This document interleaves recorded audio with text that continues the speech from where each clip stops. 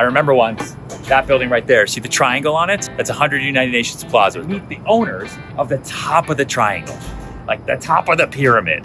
The 52nd floor is by itself. You gotta go up this little staircase inside and you get your own private elevator. It's about 1,400 square feet, but because the triangles go like this, so it's really only a big, big one bedroom. The owner would only sell it for $1,950,000. I remember arguing with them and going back and forth. Tough deal to find a buyer for. I find a guy, but he doesn't pay full price. He says that to me over and over. Negotiate, 1.5.